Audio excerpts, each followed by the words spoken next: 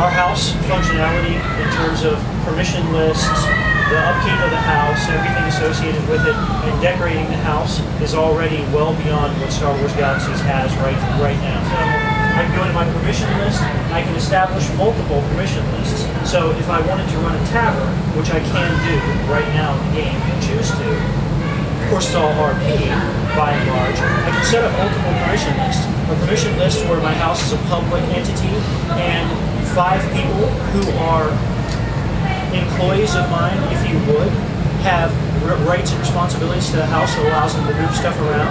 And then at 8 o'clock at night, when I decide to log off, I can load up a different permission list where only myself, my wife, and my partner, who's co-owner of the tavern, can access anything, including the door. So all of that stuff can be broken down and separated, and you can load and unload those lists as you see fit. And at some point in time, I want to have the ability to set them on a timer where they will automatically queue up.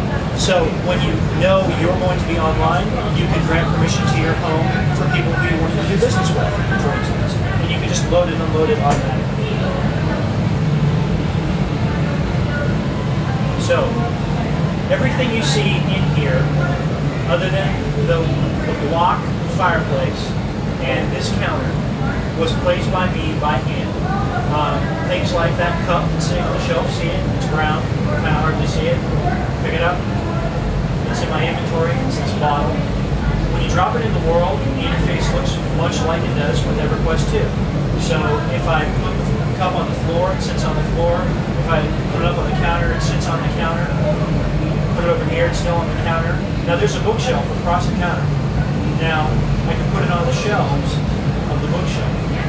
Except if I want to, I can rotate the lug around with my mouse wheel. I can control, alter the attitude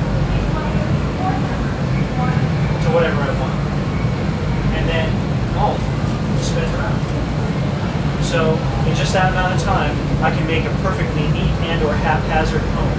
And then when I put that mug over there and drop it on the shelf, now it's laying on its side.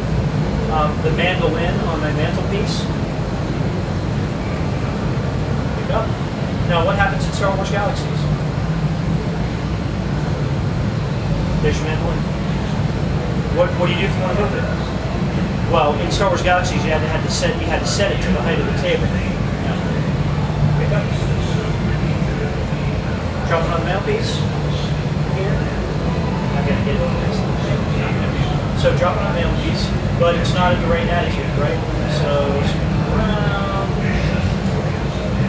tilt it forward like so it's resting there, and then roll it forward, so it's leaning up against the back of the knee. Done. So you have true 3D capability of positioning your items. With every item that can fit in your house. So theoretically, I could flip over the chairs when I leave at night and put them upside down on top of the table, if that's what I wanted to do. If I wanted to take the time to be that realistic with things. When I have shelves, like the ones that I've placed above the mantle, I place that shelf.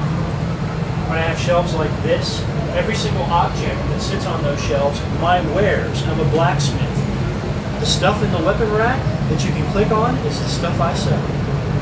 The vendor that's standing over in the corner, you know, all the displays of things that I have in my house, all the arrangements, all of those are things that I either earned as a player or things that I sell as a merchant. They're the trophies that I got, the Moor's head on the wall. So I got the Moor's head. There's the Lord. Lights that you place in the game, of course, they shine on the wall, although you have to reset your house before that actually happens. You go in your house, the door closes, you come back in, and the lights are in.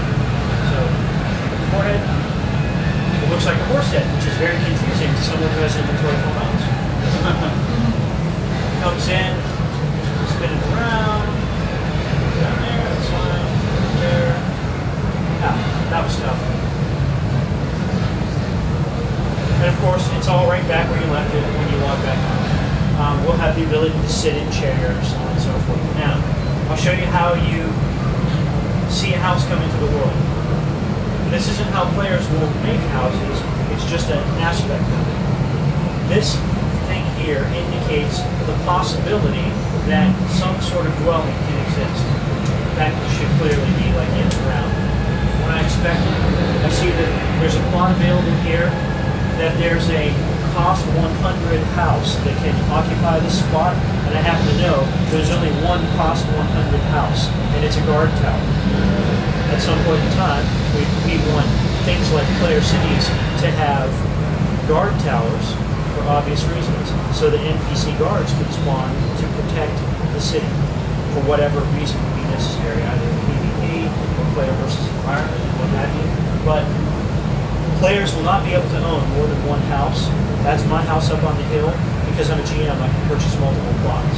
So I can click on purchase this plot. I can select the home.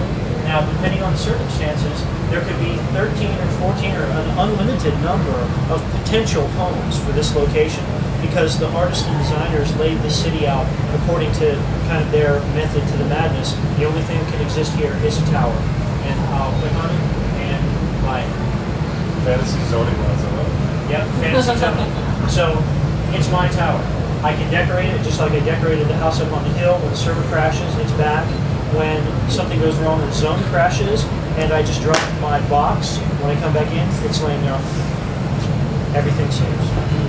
When I've got too much gear to fit in my bank, and I do, I can run back to my house and throw it in the chest. The chest has 100 slots, and I can put a whole bunch of chests in my house. Of course, there'll be a limit. They have the same permission as your house does. I set those permissions, so I could theoretically invite every guild member in my guild on the beta server today to have permission and access to my house, and they could share all of the things that I place with them.